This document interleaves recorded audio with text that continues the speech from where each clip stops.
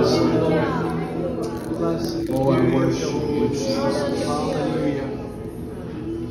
Just lift your hands high to the Lord across this room.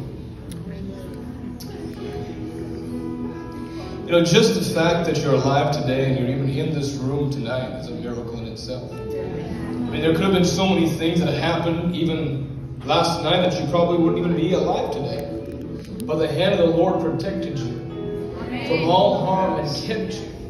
I mean, there's so much to be grateful for. I mean, just the fact that you're standing here right now is the proof of His greatness. There have been so many opportunities that the devil has had to take you out.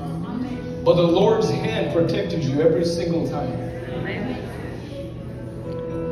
So there's actually so much to be grateful for. So tonight, if anything, just be grateful to God for all that He has done and all that He's going to do. I mean, you saw the miracles that happened last night. Be grateful for that. And start getting grateful in advance for the miracles that are going to happen tonight.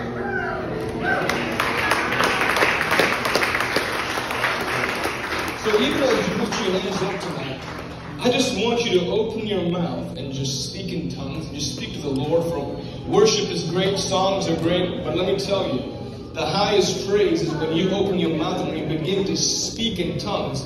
You start speaking mysteries to God that no man and no devil can understand. So go ahead, open your mouth and just speak in tongues. Go ahead.